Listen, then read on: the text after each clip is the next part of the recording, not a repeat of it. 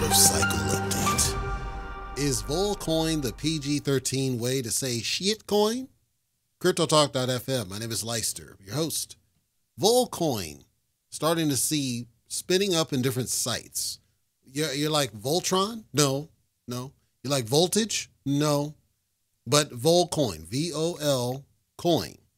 A Volcoin, I'm assuming, I haven't dug deep because these kids in crypto say the word jeet, say the word kek, that make up words all left and right. They make up another one. I assume they're referring to volatile, right? Volcoin, volatile coin, because the list, the examples they gave are essentially shit coins, but it seems like they're just putting a PG-13 spin, and they don't want to call them shit coins, but that's really what they are, if that's, if we're honest. And the context, let me give you some background.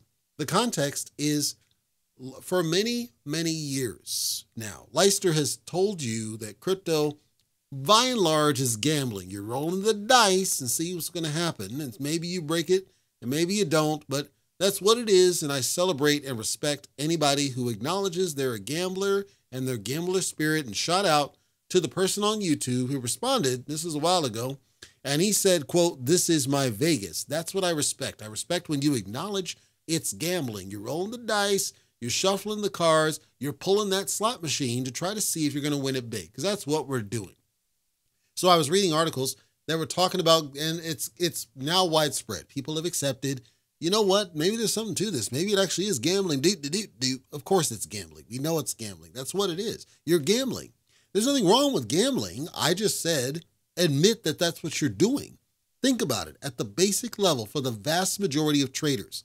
We're not talking those in the bubble. We're talking the vast majority of traders. What are you doing? You're taking some money, you're putting it in a project with the hopes that it skyrockets and makes you rich. The rich might come over multiple iterations of buy and sell. The point is, that's gambling, because they get crap, right? And it happens, and you lose, and some people will sell, and they take the loss, and that happens, and you're taxed on it. So how is it not gambling? That's what it is. So then the question was around regulation, right? Should we regulate it as gambling? Well, I don't think it's a good idea either, because if you think about the states that regulate gambling, I came from one, Nevada. The problem with those is that they don't let you do gambling freely. It's so heavily regulated, there's so many restrictions on it, it's no longer fun. And the profit potential is completely constrained, away from anything you might think of. So I'm not a fan of trying to regulate it as gambling. I think we need smart regulation. I don't think gambling regulation is the answer. But then this Volcoin came up as a term that I had never even heard. And again, I'm assuming it means volatile, but it's another term for shit coins. And it's saying that the vast majority of people are going after these shit coins to try to strike it rich. Okay, Volcoin is a term that you're going to hear now and then. And apparently it's gaining traction. I don't know why. I think it's a terrible way.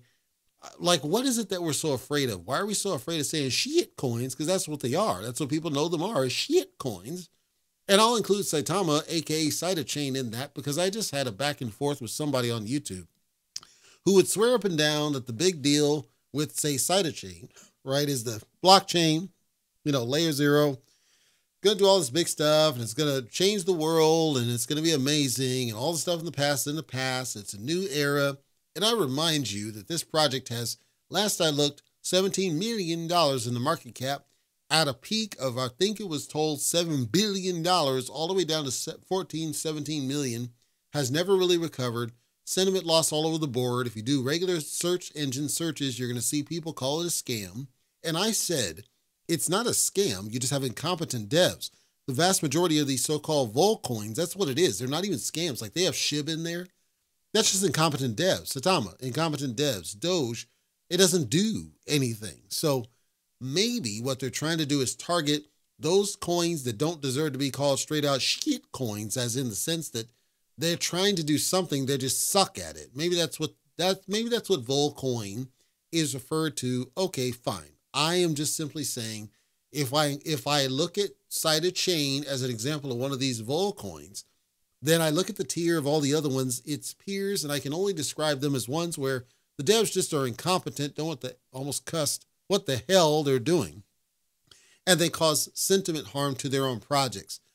So let's accept that. I'll accept that. I will adopt that term And my announcement going forward is, as I refer to these tokens, I'm going to refer them as Volcoins, no longer shit coins like I used to do. That's my message to you and my update. So if you do see that Volcoin, that's what it likely refers to as volatile, what used to be shit coins, but are not necessarily the crap, the absolute, like bonk, right?